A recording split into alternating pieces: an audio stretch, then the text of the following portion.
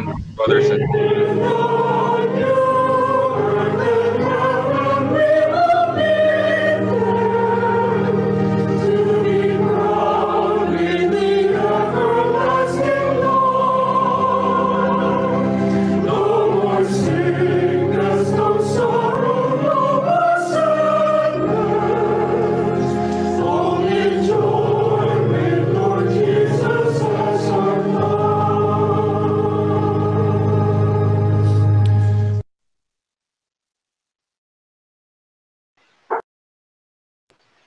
Our merciful and loving Father in heaven, it is again, our Father, that you've allowed your servants to gather before your holy presence to call upon thy most holy name. And Father, we come as humble as we know how, thanking you for the life that you've given us until this present moment. And our Father, we are here because we want to be in that holy city one day where there's no more sadness, no more sorrow, no more sickness. We pray, our Father, that you would continue to give us that faith and understanding that we need, that we may be able to walk righteously before your holy presence, so that we may be able to attain that eternal life that you promised unto your children. We pray, our Father, for all of our loved ones, all of our sisters and brothers, wherever they may be this morning, that you would continue to throw your loving arms around all of your children and guide us in that righteous path so that we may be able to see you in that holy city someday. Father, we praise and we glorify thy most holy name. And we pray, Father, that you would never let your children fall into temptation, that you would never let your children fall away from you, that we may be able to walk righteously before your holy presence and maintain our faith, serving you until the end of our lives. Our Lord Jesus Christ, we are so thankful that you was obedient to the Father. You died that we might have a right to everlasting life. And we know that you are our mediator. You are the one that mediates between us and the Father. And we are asking you, Lord, to please continue to take our prayers to the Father. Asking the Father to hear our prayers, forgive our sins, so that we can continue to serve you and our Father until the end of our lives. Our Father in heaven, we return to you in prayer, thanking you, Father, for continuously watching over your children, continuously remind us of all of the things that we should do so that we may be able to attain the salvation that you promised.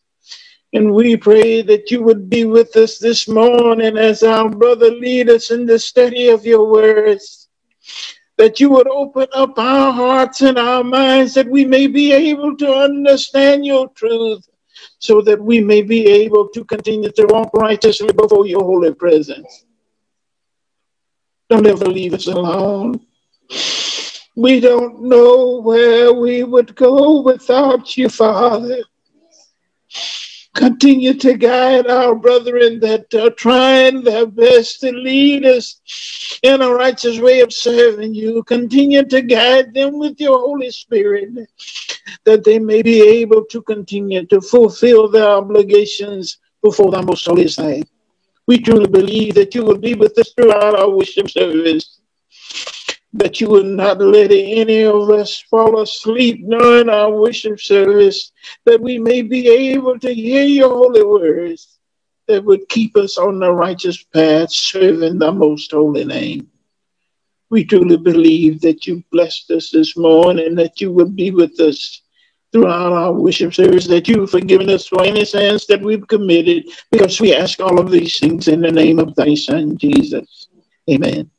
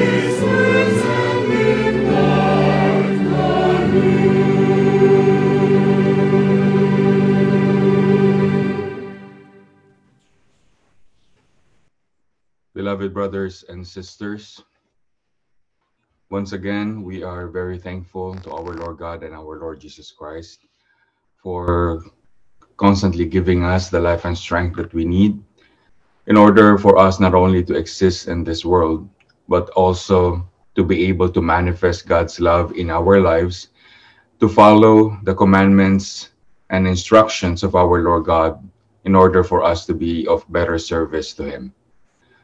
Brothers and sisters, let us continue to open our minds and our hearts as we listen to the words of our Lord God from a lesson that was prepared by Brother Ranyo G. Manalo 25 years ago, which is as very much important during that time as it is today. We are here because our Lord God deemed us to be able to continue following His teachings. One of the teachings that we have received is the love of the brotherhood. The love of brotherhood is something that is admired by many, even though there are a lot of people or institutions that they claim they also have that same love of brotherhood or within their groups or peers. But we certainly believe that the love of brotherhood inside the Church of Christ is the one sanctioned by our Lord God and blessed with the Holy Spirit in order for us to truly manifest love for one another that is pleasing in the sight of our Lord God. Now, because of the Church of Christ, which became an institution under a corrupted church administration, wherein a lot of people were displaced, a lot of people were persecuted and oppressed, many were unjustly expelled, and other people are thinking, is the love of brotherhood still applicable, especially in our situation today? Especially for those who have been freed from the bondage of a corrupt church administration. Does the love of brotherhood still apply to each and every one of us? Let us start our lesson as we read what's written here in Galatians chapter 5, 13 up to 15. This is what is recorded. As for you, my friends, you were called to be free, but do not let this freedom become an excuse for letting your physical desires control you. For instead, let love make you serve one another. For the whole law is summed up in one commandment: love your neighbor as you love yourself.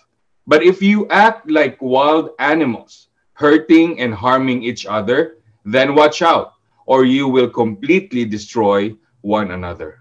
Beloved brothers and sisters, ever since we have been freed from the bondage of a corrupt church administration, we are still bonded together by the doctrines and teachings of our Lord God.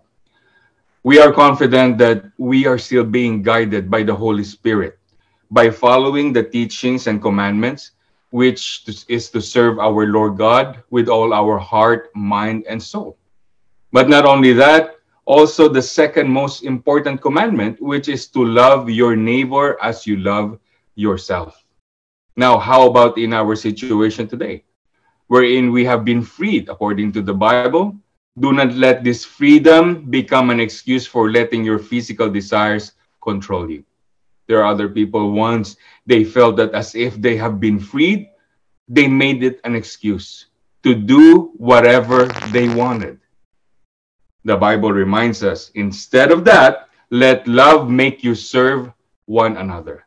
During the time when we were still active members as church officers or ministers and church workers, whenever there is problems within the brethren, whenever there are some arguments between two brothers or sisters, they have been called by either the church elders, the officers, or even the ministers.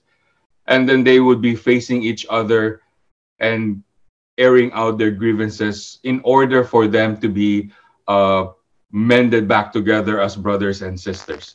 Before, the reason why they would go through that process is because if they don't, there is a risk that they may be expelled. So there is also a fear factor.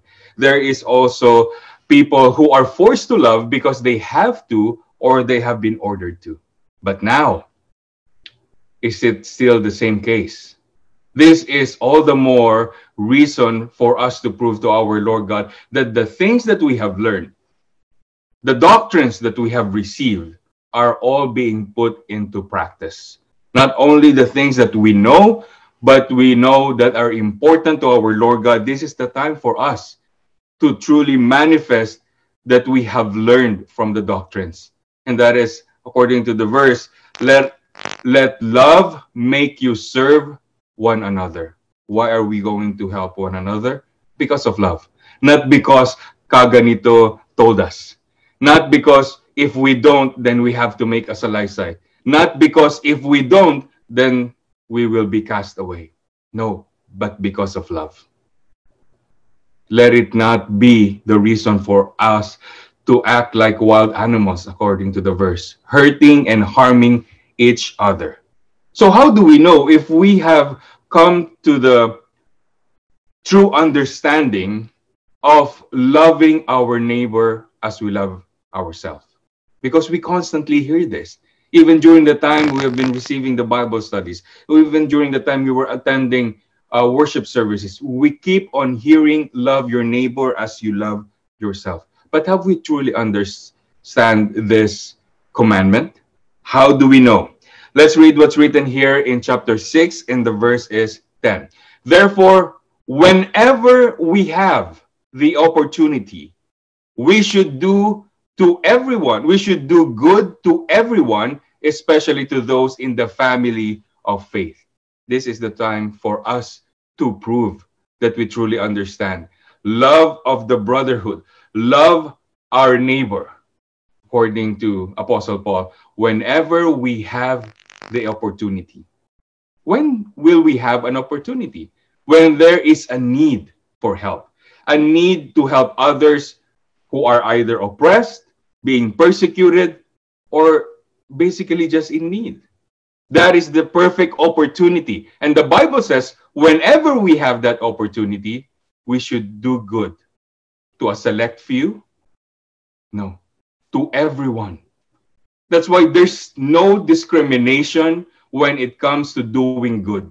It is for everyone. And there is only an emphasis that especially to those in the same family of faith, especially those who share our faith in our Lord God and our Lord Jesus Christ. But even if they don't, even if we have a difference in opinion or principles or doctrines or beliefs, it doesn't mean that once they are in need of help, we won't help them. Because it is the proof that we are true Christians or followers of our Lord Jesus Christ if we help and love one another at every opportune time. This is actually what it means to put love into practice. When we have that love, and there is a need for us to express and put it into action, that is when we need to help others. Now, what is God's expectations to those that He has set aside for His own in terms of loving one another and love for the brotherhood? Let's read what's written here in 1 Thessalonians chapter 5 and the verses 9 up to 11. For God did not appoint us to wrath, but to obtain salvation through our Lord Jesus Christ, who died for us, that whether we wake or sleep, we should live together with Him. Therefore, comfort each other and edify one another, just as you also are doing. What is the expectations of our Lord God? Especially to those whom He has set aside for His own, according to the verse. Therefore, comfort each other and edify one another, just as you also are doing. Let us remember, in the previous verse, we have been reminded that for every opportunity, whenever we have it, we should do good to everyone. Now, if everyone were to follow that commandment, do you think there would be hatred in this world? Do you think there would be protests against bigotry, racial discrimination, hate crimes?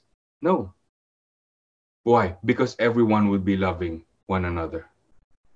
And for us to manifest that love towards one another and everyone, we should comfort and edify one another. But how do we comfort and edify one another?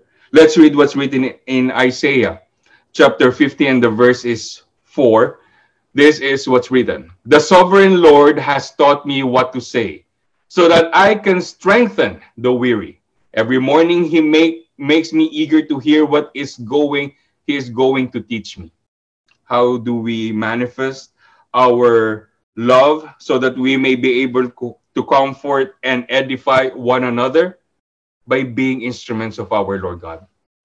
In order for us to be able to say what will strengthen our brethren, what will strengthen those who are weary and tired, those who are conflicted, those who are problematic, those who are going through trials and tribulations. And let our Lord God be the one to teach us what to say. Let the Holy Spirit course through us as we talk to our brother or sister, especially those who are in need, those who are going through severe persecution, especially our brothers and sisters who are still in the Philippines, subject to persecution and oppression. Many of them are still in hiding. There are those who are still in prison. But for those, especially who are living in first world countries, probably are not as affected as those in other parts of the world, this is the perfect time for us to be able to be instruments of our Lord God, so that we may strengthen those who are tired, those who are weary, those who are being conflicted with so many trials and tribulations. Let us continue to be mindful, brothers and sisters, whenever we talk to our brethren. Let's be more sensitive to their needs.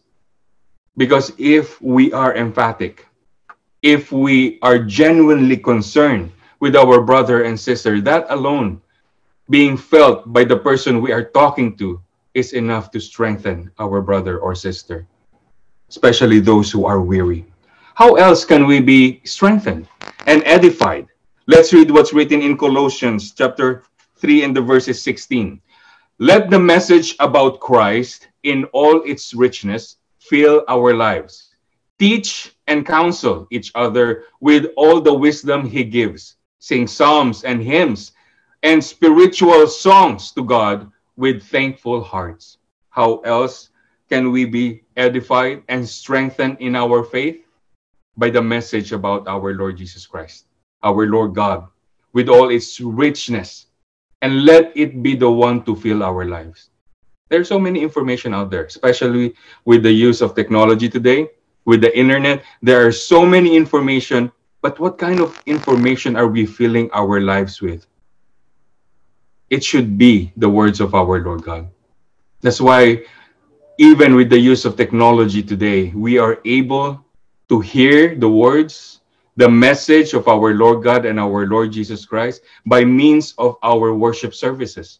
We are able to sing psalms and hymns, spiritual songs, to give praises to our Lord God, and all with a thankful heart, allowing us, even in our situation today, we are able to worship Him. Let us not take this for granted. Beloved brothers and sisters, we have been prepared by our Lord God to continue worshiping Him, come what may in this world. That's why we are very fortunate, because we are still able to have our daily prayers, have our Bible studies, and even our worship services, even during the time when there are so many limitations for other people. But God paved the way for us to continue with our services. So how about now? How about in our current circumstances? What is the reminder for all of us? All of those who have been called by our Lord God. Let's read what's written in 1 Thessalonians chapter 5 and the verses 14 up to 18. Brothers and sisters, we urge you to warn those who are lazy. Encourage those who are timid. Take tender care of those who are weak. Be patient with everyone. See that no one pays back evil for evil, but always try to do good to each other and to all people. Always be joyful. Never stop praying. Be thankful in all circumstances, for this is God's will for you who belong to Jesus Christ. Did we understand the last part of that verse? For us to be thankful in all circumstances, meaning come what may in this world, whatever the situation may be, we should always be thankful. Who is expected to be thankful amidst all kind of circumstances? Those whom God has chosen to belong to our Lord Jesus Christ. So if we truly believe in our hearts, in our faith, that we belong to Christ's body, His flock, His church, then this is God's will for us. What is that? That brothers and sisters, all of us, not to be lazy. To be able to encourage those who are timid. And those who are weak in the faith, especially, let us take tender care of them. And let us be patient. Sometimes that is what is lacking in each and every one of us. We want things now. I remember when I was doing a Bible study back in the provinces, I was teaching a lesson about being prayerful. And then one of the Bible students asked me, he felt that his prayer was not being answered. And I asked him, what is your prayer? And he said, I asked for patience, because probably he knows that he's very impatient. So I was wondering, why would he feel that his prayer wasn't being answered? So I asked him, how did you pray when you prayed for patience? He said, well, I asked God, please give me patience now. So I think that's not the whole concept of asking for patience. If you're ordering our Lord God to give you patience right now, then that is futility in itself. Let us be patient with one another. If we expect people to do things the way we expect it, and we're not being patient with them, that's why there's a saying, habaan mo pa yung PC mo eh. What's that in English? Lengthen your, I don't know what, is that a rope or a thread? Your thread of patience, there you go. Because other people would have different ways of coping with so many things. And in order for us to understand them, we should be able to be patient with everyone. Each and every one of us is different.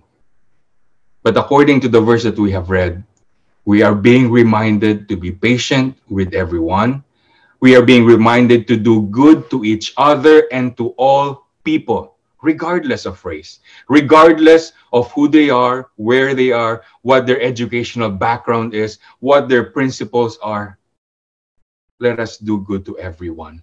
Let us be joyful and never stop praying.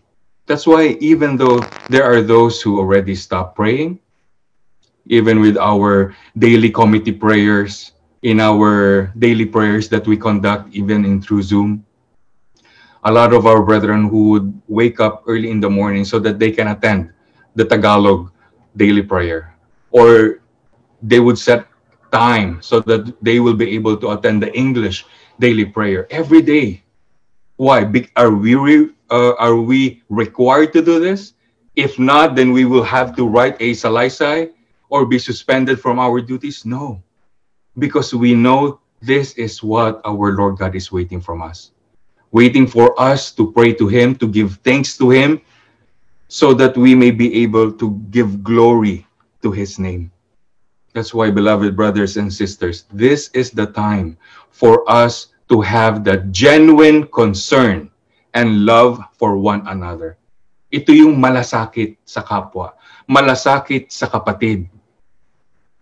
This is something that a lot of us admired inside the Church of Christ. A lot of people admired this kind of brotherhood that we have inside the church, because this is the one that is based from the Holy Scriptures. How important is it for us to have that genuine concern or love for the welfare of others? Let's read what's written here in James chapter 5, and the verse is 19 up to 20. My friends, if any of you wander away from the truth, and another one brings you back again, remember this: whoever turns a sinner back from the wrong way will save that sinner's soul from death and bring about the forgiveness of many sins.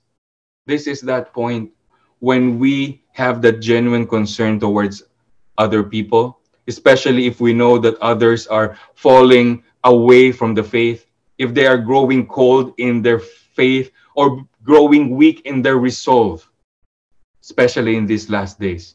If we allow ourselves to be instruments of our Lord God so that they may be strengthened, they may be turned back to the right path, then, according to the verse, whoever turns a sinner back from the wrong way will save that sinner's soul from death and bring about the forgiveness of many sins. All of us are sinners. Technically, all of us are sinners every day.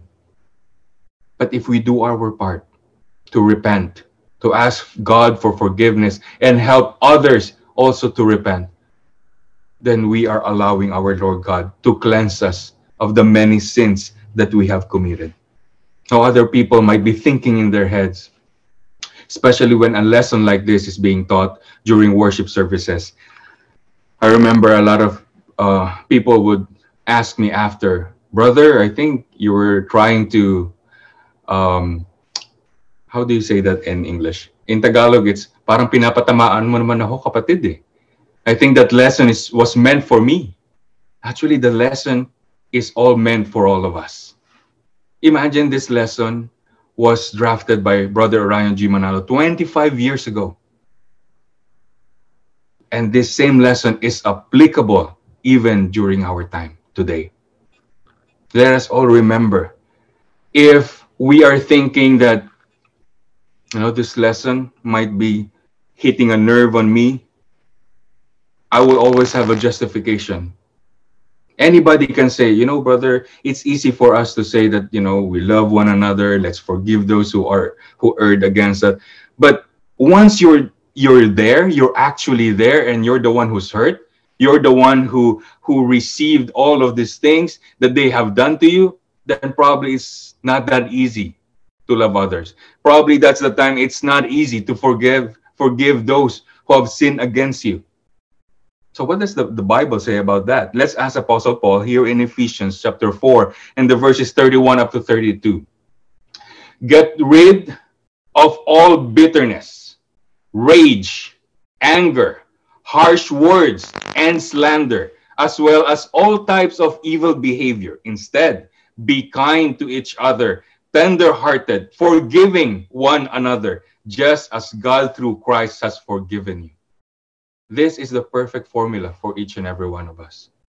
If you want to live a long life, get rid of bitterness.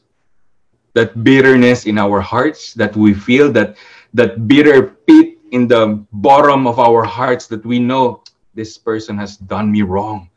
I can never forgive this person. That would also be connected to rage, to anger. That would result in harsh words, slandering other people, and every kind of evil behavior. That's why there are hate crimes. That's why there are hatred and bigotry amongst other people. Why? Because they don't want to get rid of this bitterness and rage.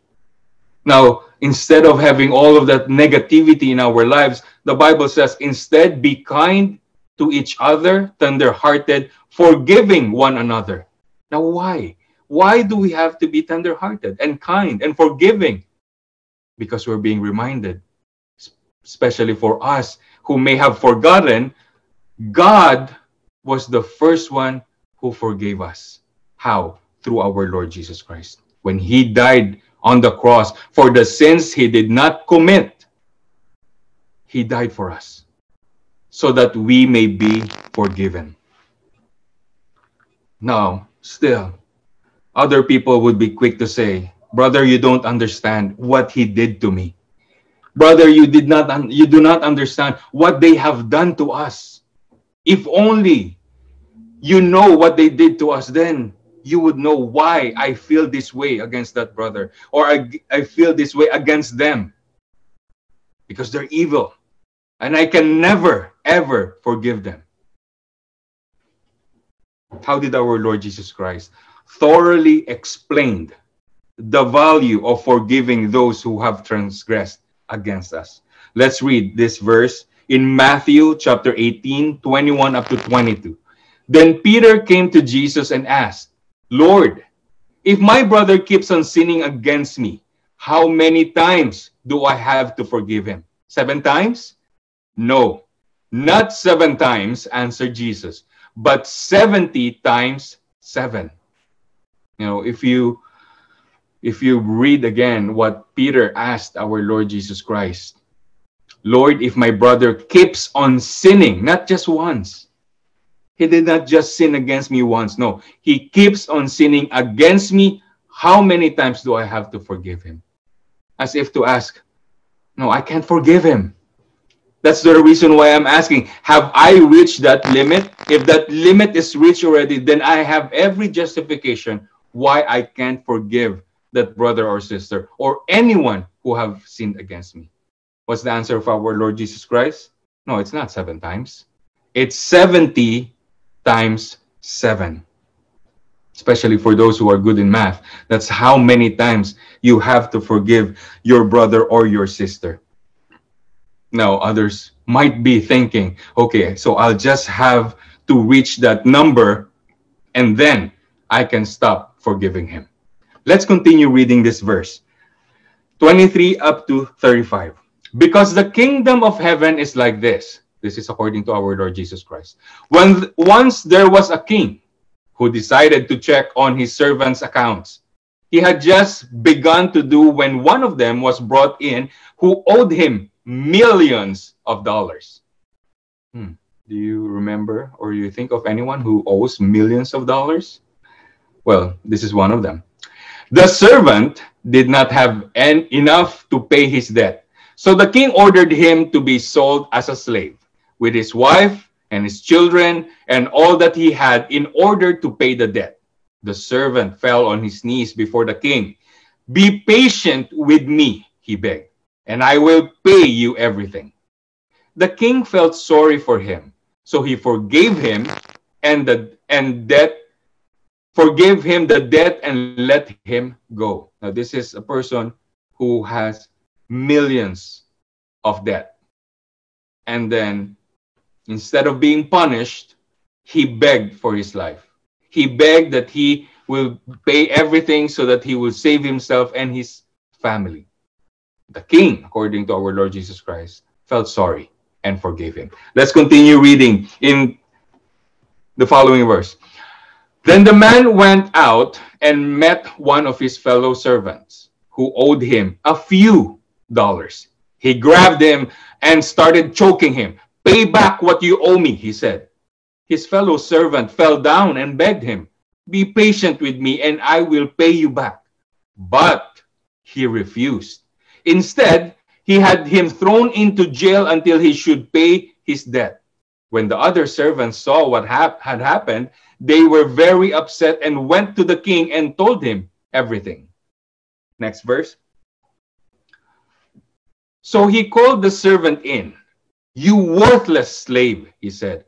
I forgave you the whole amount you owed me, just because you asked me to. You should have had mercy on your fellow servant, just as I had mercy on you. The king was very angry, and he sent the servant to jail to be punished until he should pay back the whole amount. Can we see what happened here, beloved brothers and sisters? This is how our Lord Jesus Christ explained and described how important it is for us to be able to forgive those who have transgressed against us. There is a king, there is a servant. The servant owed millions of dollars to the king. Instead of being punished, he asked for forgiveness. He was forgiven. And then the time came when he saw his fellow servant who owed him a few dollars, as if he also transgressed against him. And he also begged for his life. But instead of forgiving that person, what did he do? He did not forgive him. He sent him to jail. And when the Lord or the king learned about what happened, he was very furious.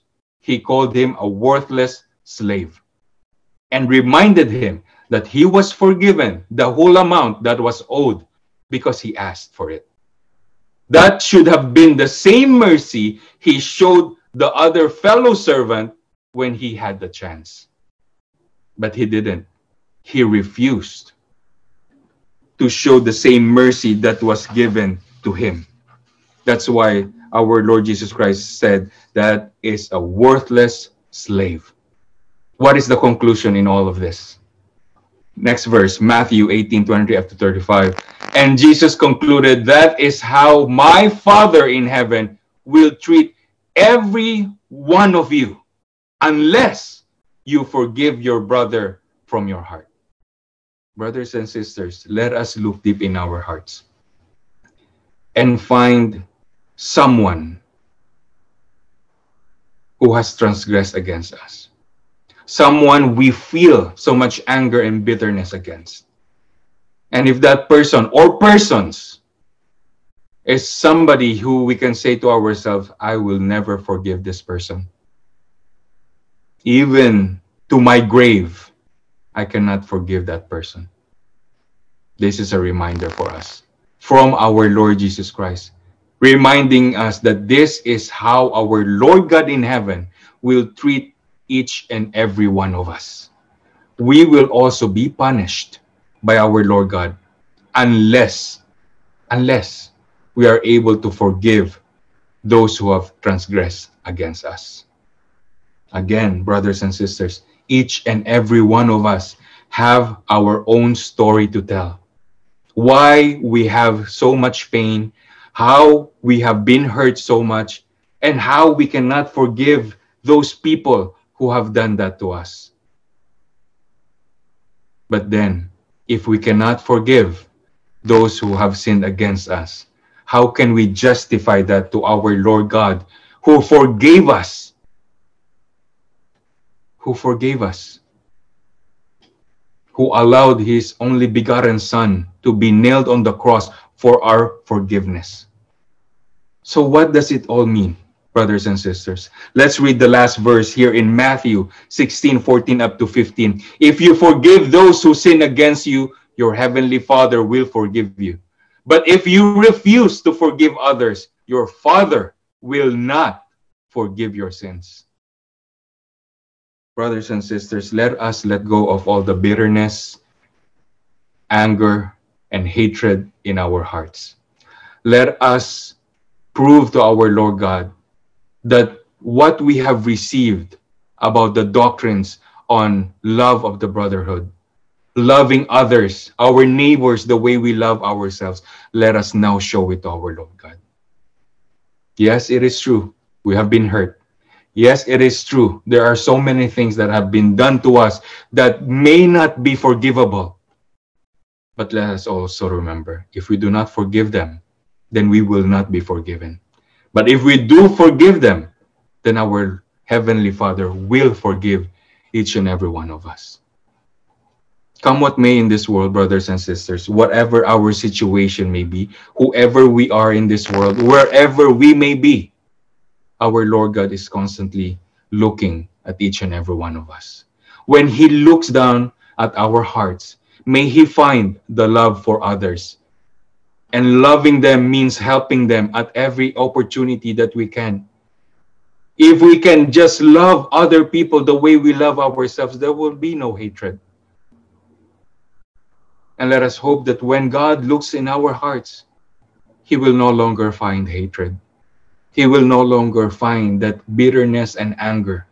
Instead, He will find that we are following Him, being obedient to His will, so that we may love others the way we love ourselves.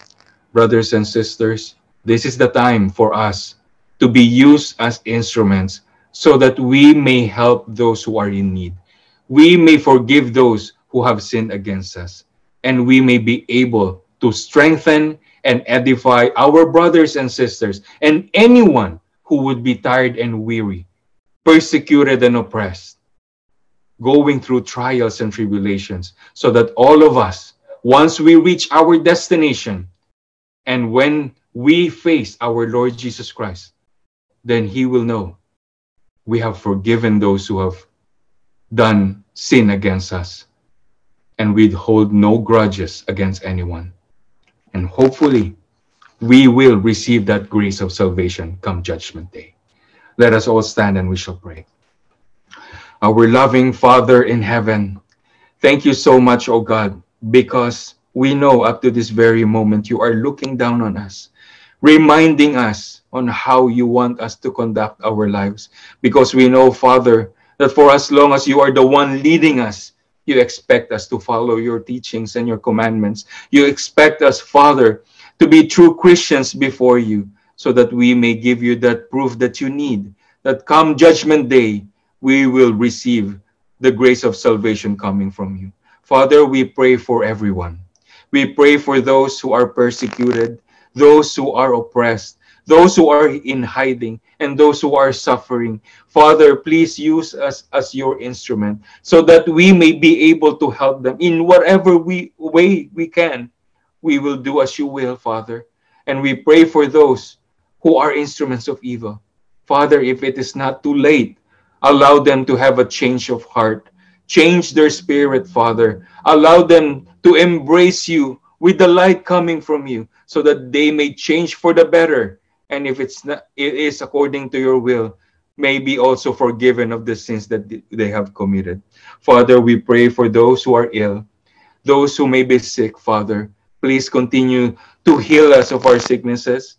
Send forth the Holy Spirit. Give us the health that we need, Father, so that we may use this body and strength that you have given us in order for us to continue worshiping your holy name. Our Lord Jesus Christ, thank you so much, because you are always there to intercede all our prayers to the Father. We feel that all of our prayers are being heard because you unselfishly intercede all of them, and we receive them so that we may use them in glorifying you and the Father in heaven.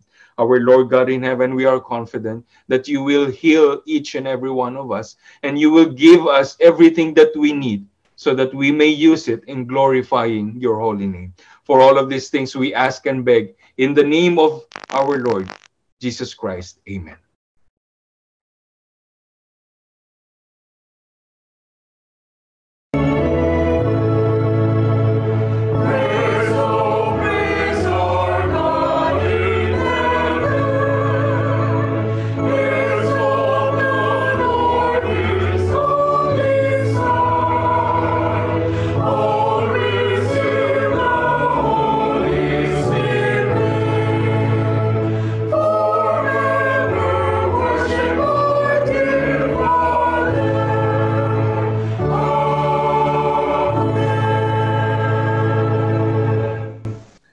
the grace of salvation of our Lord Jesus Christ, the love of God, and the fellowship of the Holy Spirit be with us now and forever. Amen.